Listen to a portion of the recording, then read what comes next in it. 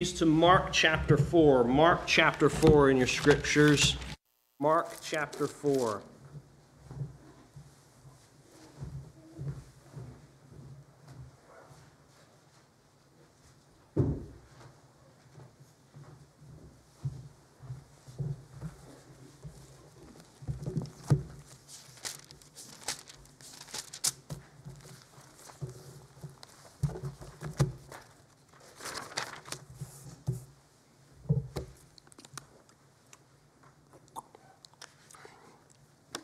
Mark chapter 4, this is the parable of the sower.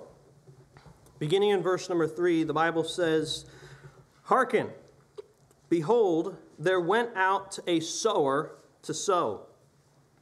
And it came to pass, as he sowed, some fell by the wayside, and the fowls of the air came and devoured it up. And some fell on stony ground, where it had not much earth, and immediately it sprang up because it had no depth of earth.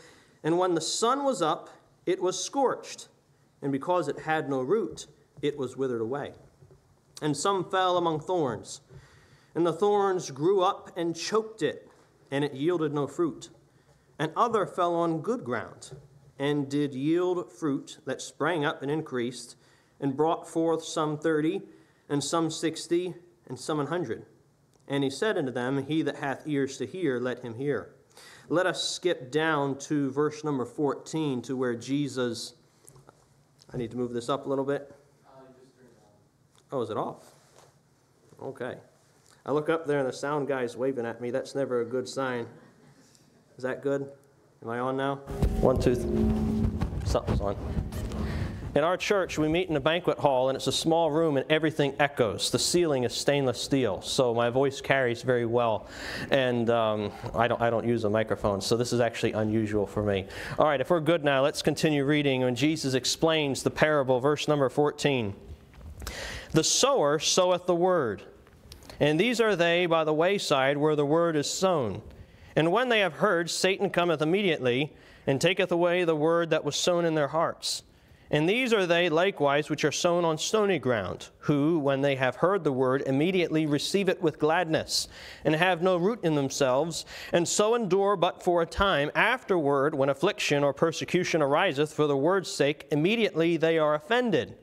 And these are they which are sown among thorns, such as hear the word, and the cares of this world, and the deceitfulness of riches, and the lusts of other things entering in, choke the word, and it become unfruitful.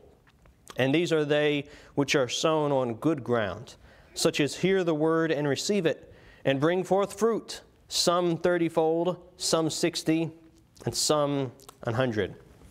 I want to speak to you tonight on the subject of reaping a harvest in a barren land. Schuylkill County is a coal county. It is a very rocky county. We have a lot of rocks. I remember growing up in my parents' garden, there were always these little stones that were on the top, and sometimes I would rake the stones off to the sides. In farmers' fields, we have large piles of rocks that line the edges of the field because the soil is so rocky. The farmers have pulled them out on the edges and they just cast them off to the side. In fact, my dad, years ago, he decided that he wanted to make his own rock patio. And what we did is we would go out to the farmers' fields and we'd fill the back of the truck with the rocks that my dad thought were pretty rocks. And we'd carry them back to the back of my dad's place, and we built a very large rock patio, and he's had competitions in the past where people can go around and guess which rocks were the heaviest. And we know which ones are heaviest because our backs felt them. Me, my dad, and my brother. Farmers have told me that in Schuylkill County the soil for farming is not that good. The county below us is Berks County, and the county beside Berks County is Lancaster County. Maybe you're familiar with Lancaster County, Pennsylvania. Maybe some of you have been there. I've been told that the soil in Berks County and Lancaster County is 40% more productive than the soil in Schuylkill County. The soil really does make a big difference. A barren land is difficult to raise a harvest in. We live in a barren land. There are preachers that I've spoken with, and many of them are older preachers, and they talk about the good old days. And I've been to churches, and some of these churches sprang up very quickly. And dozens, maybe hundreds of people got saved within a few short years. One of my professors in college shared about how years ago he showed up to Canada at a church. And this is not a reflection of Pastor Stockton at all, but he was candidating at a church. First Sunday there, he preached a message, and 26 people got saved. Right there at the very first service. And he said it wasn't a gospel message. It's just the people were so hungry for the truth that there were visitors there that day. 26 people got saved, and he decided, I need to stay here just to disciple these people. And he saw the size of that church double just within a couple of years. We don't live in a land like that. And it's not because God is a different kind of a God. I really believe that the land in America is barren. I've been told, not only by Pastor Stockton, but by other pastors who have ministered in the Northeast, that the Northeast, the New England states, is a hard region to minister to.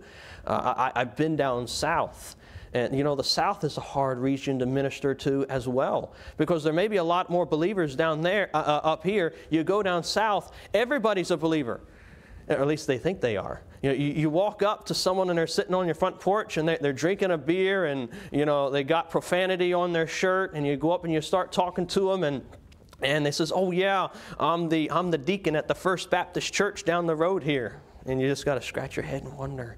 And they're so Christianized that they're completely lost. Every part of the country, Nevada it will have its own challenges. I've heard people tell me about places in the West how the people are very independent-minded. They don't need the big cities. They don't need all these things. They just want to be left on their own. And for that matter, they don't need God either. We live in a barren land.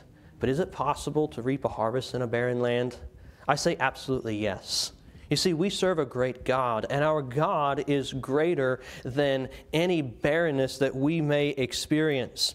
Now, I'm just going to explain briefly this parable, but what I want to get at is some application of this parable. I want to talk about how we can indeed reap a harvest in a barren land. Let me just explain it real quick. The sower, of course, is the believer.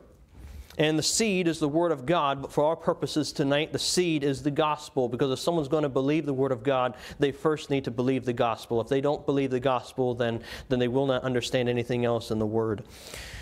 The seeds planted by the wayside are devoured by birds, and this represents Satan's work preventing people from being saved.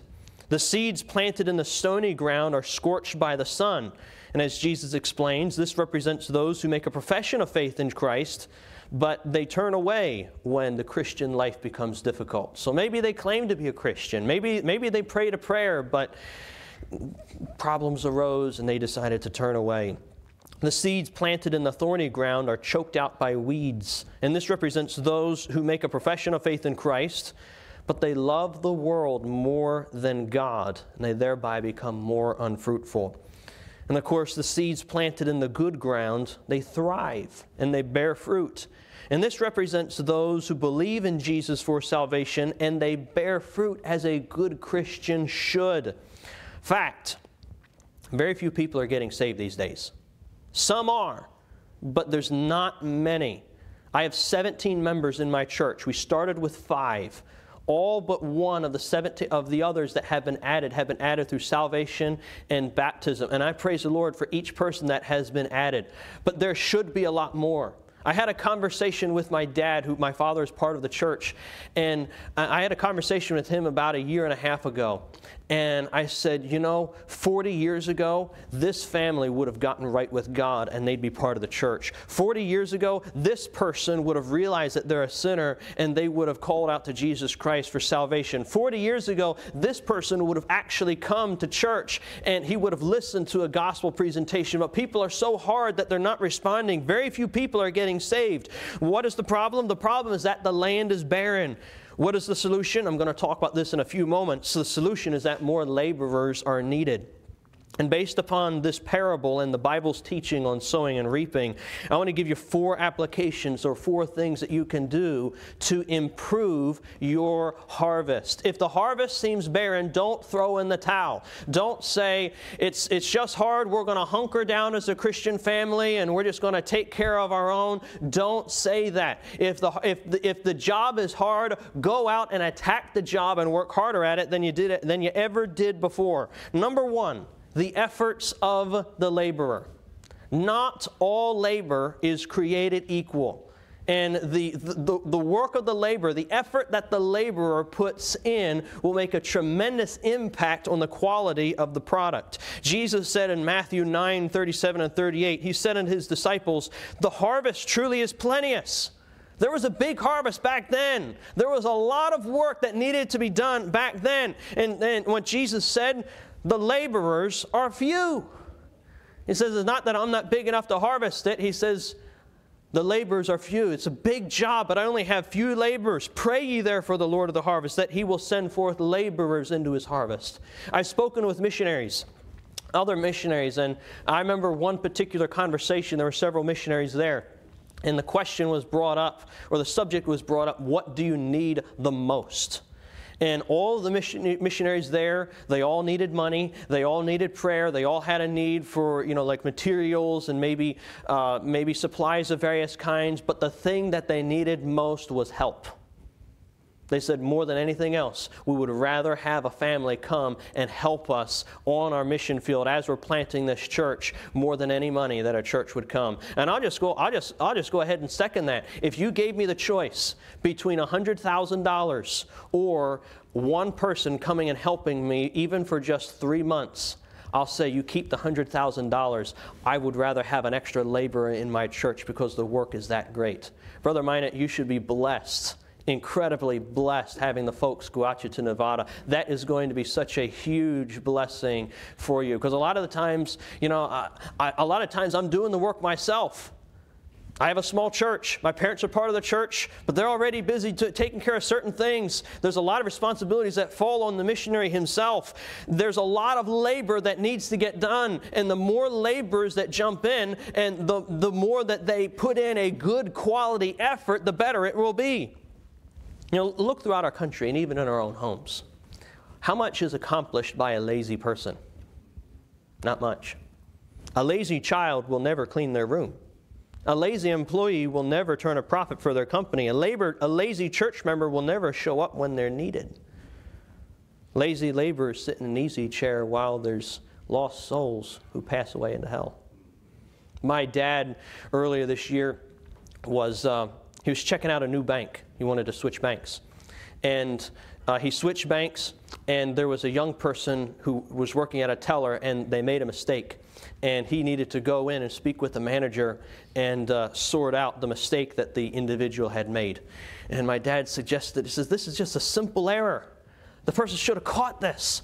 He says, you should fire that person. And the manager says, I can't fire him because he's a young person. He comes in when he wants, he leaves when he wants, but if I fire him, the next person will be just as irresponsible and there's no one else.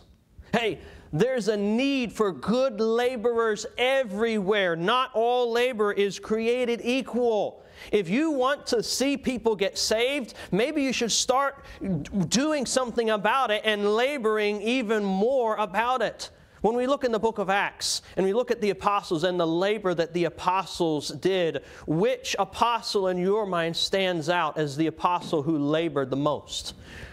The Apostle Paul. Over half the book of Acts is everything that he did. Well, the Bible says in 1 Corinthians 15, the Apostle Paul says, I am the least of the apostles, but I labored more abundantly than they all. Now, he says this under the inspiration of God. This is not him boasting. He says, I'm the least of the apostles, but I labored more than they all. There's a reason why Paul was so successful in his ministry endeavors. He poured himself. He spent every last drop of energy he had trying to reach unbelievers for the cause of Christ. Folks, the greater the effort, the greater the harvest. Perhaps one of the reasons why we are not seeing people saved in this barren land, we can't just blame it all on the soil. maybe one of the reasons why we're not seeing more people saved is because of a lack of quality labor. Number 2, the quantity of the seed. The quantity of the seed also has an impact on what kind of harvest you reap. I'm going to turn to Galatians chapter 6. You can turn with me if you would like. Galatians chapter 6 teaches some principles about sowing and reaping.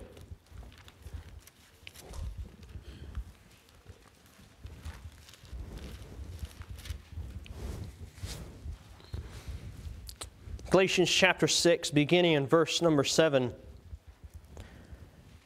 I'll wait till everyone's there. I don't like reading a scripture when I still hear pages turning. I want everybody to, if you're going to turn there, I want everyone to see what they're reading. All right, Galatians chapter 6 and verse number 7, the Bible says, "Be not deceived, God is not mocked, for whatsoever a man soweth, that shall he also reap. For he that soweth to his flesh shall of the flesh reap corruption, but he that soweth to the Spirit shall of the Spirit reap life everlasting. And let us not be weary in well-doing, for in due season we shall reap, if we faint not." And I see 2 principles that are very clear in this passage. First of all, you always reap what you sow. If you plant a garden and you plant tomatoes, you will get tomatoes. If you plant a garden and you plant watermelons, you will get watermelons. You're not going to get corn. You're not going to get strawberries. You will reap what you sow. We have a barren land here. I wonder if we are reaping what we are sowing. And that is, we haven't sowed, and so we're not reaping. Another principle is you always reap more than what you sow. My mom one year decided to plant cayenne peppers. She planted 100 cayenne pepper seeds. And of those 100 cayenne pepper seeds, 4 plants came up. And she watered them and she tended them. Off of one of those plants, she got 75 cayenne peppers. Off the other 3, she got about another 75 cayenne peppers. She dried all of those cayenne peppers, and I praise the Lord that my dad needed me to work the day that she decided to grind them up. So I go off to work, and my brother got stuck at home with my mom grinding up these cayenne peppers. And when we got home, the house, there was a haze in the entire house of cayenne pepper dust everywhere. And there's, I don't know how my mom got through it, but there's my brother. He had gotten out his snorkeling gear. He had his goggles on. He had his I forget what you call it, the snorkel on. He had a paper towel wrapped around the top part, and he says, "This is the only way I can breathe." And there he is trying to grind up these cayenne peppers into powder. And that was about 15 years ago. And my mom still has half a quart left of those cayenne peppers that she's used up. She planted 100 seeds. She got 4 plants. She got dozens of cayenne peppers, and she is still 15 years later using up those cayenne peppers. You reap what you sow. You also reap a lot more than what you sow. So why aren't we seeing a great harvest these days? The quantity of the seeds is just not there. You know, it stands to reason that the more you go out and witness to people, the better chances there is of seeing someone get saved. You know, think of it this way. How many doors must be knocked before someone is willing to speak to you? How many tracts must be handed out before one is read? How many people must you invite to church before someone visits? How many conversations must be had before a person believes? It stands to reason if you have very little contact, very little conversations, then you will have very little fruit. But the more you go out and witness to someone and talk to people, whoever it is, the better chances there are of seeing someone get saved. Now, the numbers that I'm about to give here, these are not precise. I don't know what they actually are, but as someone who's been church planting for the past couple of years, this is how it feels to me. I feel as though I go out and I talk to 1,000 people, and out of those 1,000 people, 100 decide to come out to church. And out of those 100 people, about 10 decide to come out back to church for a second time. And out of those 10 people who come out to church a second time, one person, maybe one person will get saved. Now those are not exact figures like I said, but that's what it feels. If those were exact figures, then you know what I say? Let's go out and let's talk to 1,000 people. The quantity of the seeds makes an impact on what kind of harvest we're reaping. Number 3, the quality of the soil. Now, I realize that soil can be barren, but there are things that a farmer can do to improve the quality of that soil. Think about the 4 different kinds of soil. The wayside. The wayside is like a path. The dirt has been beaten down and trodden upon. It's packed down, and there's no way for a seed to get down into the dirt and take any root whatsoever. The seeds just land on top, and the birds can come along and devour them. Well, it might be hard, but you can till that soil up. It may be very difficult, but what is a farmer going to do if he wants to make a wayside, a beaten down section of earth into a productive field? He's going to get the tractor out, he's going to get the plow out, and he's going to till it over. And he's going to till it over again, he's going to till it over again, till it over again. He's going to fertilize it. He's going to let the rain fall on it. And over time, that can become more productive. Stones can be removed. In Schuylkill County, there's farmers all over the place, and they all have great big piles of rocks. And I don't mean a pile of rocks like the size of this piano. I mean a pile of rocks that's 10, 15 feet high for as long as this building is. And it's probably 20 feet, 30 feet wide. And over the years, they've gotten rocks, and it's not like little stones. It's big rocks. Some of them weigh hundreds of pounds, and they get their machine out, and they drag it, they push it over to the side. If there's rocky soil, you can pull the rocks out. What about thorns? Well, thorns may be a little difficult, but you can pull those out too. You can grab those thorns, you can grab those weeds, you can pull them out, and you can cast them out to the side. And even good ground can be made better. Good ground can be fertilized. There's never been a farmer who said, oh, well, that's good ground, I can just forget about that. No, every farmer, he's looking out for his fields. He's going to let it rest 1 year. He's going to spread fertilizer and the cow manure and the chicken manure, and the stinkier the better. Each one can be improved upon. What's the quality of your soil?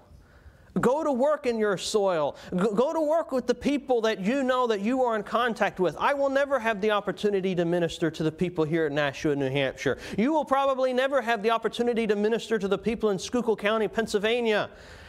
But go to work in your field, in your soil. Improve the quality of your soil. You know, the Bible refers to Jesus as the Lord of the harvest. Jesus said, pray ye therefore the Lord of the harvest. Jesus is the Lord of the harvest. I heard an illustration one time from a missionary who was a missionary to South Korea. And in the Asian mindset, the people are very, well, here in America, we're very individualistic. I'm going to go out and accomplish this. I will accomplish this. But in Asian culture, they're very community-oriented. We as a community will accomplish this. And this missionary was standing up on a mountaintop, and he was speaking with an older farmer. And this older farmer, they were looking, it was harvest time, and they were both looking out at the many fields. And this older farmer says to the missionary, you know, I used to be the Lord of the harvest. The missionary perked up his ears and says, oh, what does that mean? He says, oh, don't you know? He says, every harvest time, the farmers all get together and we elect a Lord of the harvest. And the Lord of the harvest decides who harvests which field. He decides who works together as a team. And he decides all these different decisions. And he says, I used to hold that position. He says, I can't do it anymore. But he says, but he was watching. He says, you see those people in that field? Those guys make a good team. Whoever's the Lord of the harvest this year, they're doing a good job. And I like what they're doing over here. And he started talking about these things. Jesus is the Lord of the harvest. He puts us in places. He puts us in different fields. And your job is to reap a harvest for Him in that field. What's the quality of your soil? Improve the quality of your soil. Let me ask a question. How can one improve the quality of the soil? Well, I'd say a couple of things. One, you have to begin by sharing the gospel of Jesus Christ. And of course, your walk, your lifestyle had better back up your talk. Your walk talks louder than your talk talks. But let me just add this. You need to love them.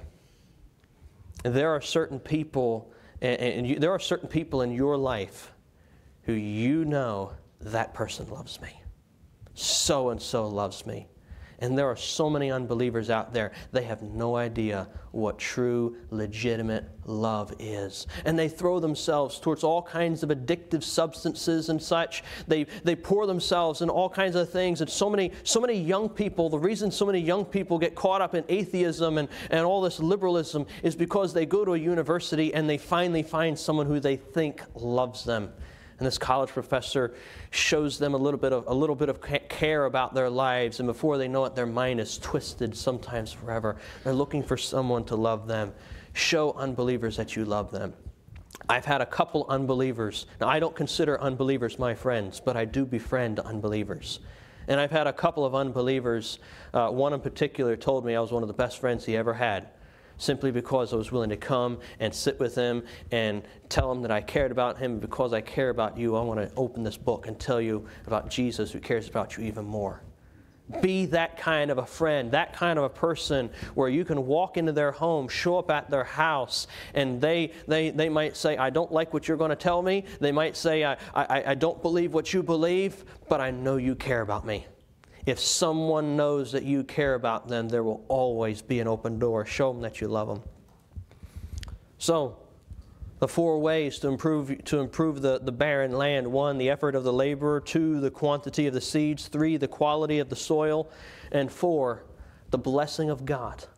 There is no way to measure the blessing of God. You can count the number of gospel tracts you pass out. You can count the number of conversations you have with unbelievers, but there's no way to measure the blessing of God. And that's because it is far greater than you or I can ever believe, can ever understand.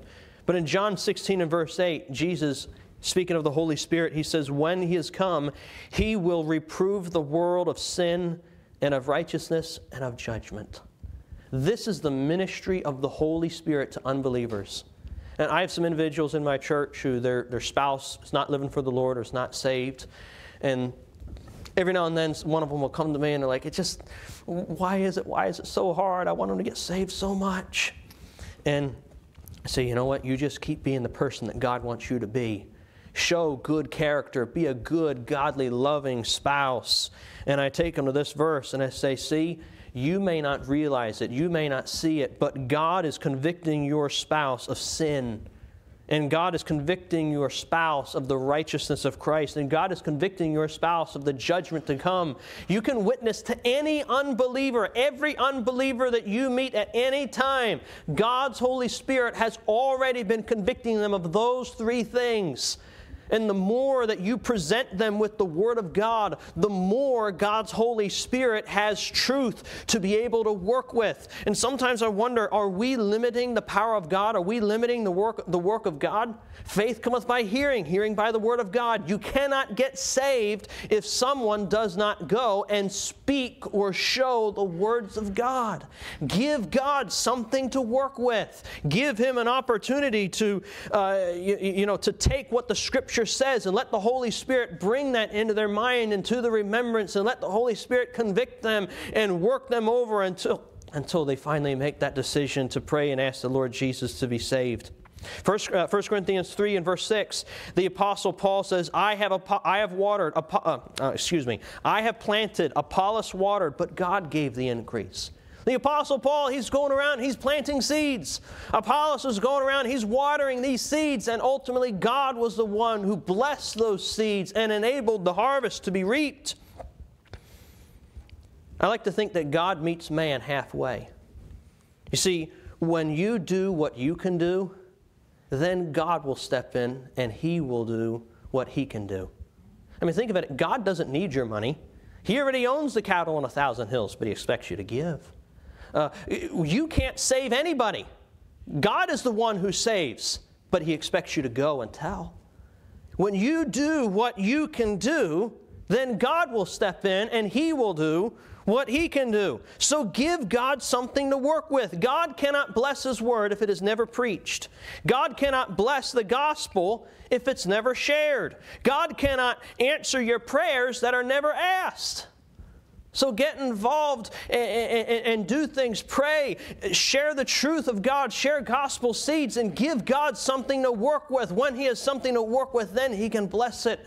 And even though it may be hard, and in the past 3.5 years, church planting is a lot of hard work. It is a lot of hard work. We've gone through some discouraging times in the last couple of years, and in a sense, these past 4 or 5 months have been another discouraging time for my wife and I. It kind of comes in cycles, but sometimes it just seems really hard. But you got to get out there and you got to give God something to work with, because when God does work, it is awesome. I remember the first gentleman that I had the privilege to baptize. I don't count how many people make a profession of faith. I count how many people make a profession of faith, come to church, and decide to be baptized. When they decide to be baptized, that's when they're saying, okay, yes, I'm going to be a real Christian now. I'm going to be a real Christian now. And my dad led a gentleman, Bill, to the Lord. And Bill started coming to church. And he came to our Christmas service, and a couple weeks later he came to me and says, I think I need to be baptized. So we started talking, and at the end of February in 2021, I was able to baptize Bill. And that was such an awesome experience. He was one gentleman, one man, but he was the first person that we were able to add to Amazing Grace Baptist Church. And we've seen others. I had the privilege in 2022 to lead an 85-year-old lady to the Lord Jesus Christ. And then she asked for baptism, and so I was able to baptize her. Last summer, there was another lady who started coming to church. She had a problem in her life, and she was really concerned, and she said, I really need God in my life. And she of all churches, she decided to come to our church. And after several months of attending, she finally trusted Christ, and she was saved, and she was baptized, and her Catholic husband and a number of Catholic relatives were also there. When God does work, it is incredibly awesome. So let's stop complaining about the barrenness of the field. If no one is getting saved, the problem is not the soil. The problem is not the seed. The problem is not the harvest. And the problem is definitely not the Lord of the harvest. And let me go a step further. The problem is not Democrats. Okay? They're not the problem with America. Sin is the problem with America. The problem is with the laborers. If there's anything that can be done, anything that was within our power to impact the harvest, it is our efforts as a laborer, sowing seeds, working the soil, and doing something that to merit the blessing of God. Doing something to say, okay, God, I can't save them. I've done everything I can do. I've prayed for this person. I've spoken to this person. I've invited this person. There's nothing else that I can do. God, at this point, you have got to reach down and touch their soul. So go out and do it. What kind of laborer are you? I challenge you, put in your best effort. Sow a lot of seeds. Improve the quality of your soil so that God can bless you, bless your labors, and God can reap a harvest in your field. I'm going to close with a word of prayer. I'll turn it back over to Pastor. Our Heavenly Father, I thank you for your word, for its truth, for its power. Father, my heart is greatly burdened tonight, because I love this country and I love the Christian heritage that we have here, but America as a whole is turning her back on God. And the reason for that is because individual people all over America are turning their back on God. People say that they're Christians, but they're not. People say that they're good, but they're actually wicked. And the only thing that can change this country or any person is the gospel of Jesus Christ. Oh, Father, I hope it is not too late. Father, I pray and I ask that in Pennsylvania and in New Hampshire and in Nevada, I pray that you would enable the churches to reap a harvest in spite of the barren land. Father, you are greater. You are the Lord of the harvest. You've assigned us these fields. You love the world. You died on the cross so that people could be saved. Father, I pray that we would do what we can do so that you will do what you can do, and so that people can be saved, baptized, and added to your churches. We ask this in Jesus' name. Amen.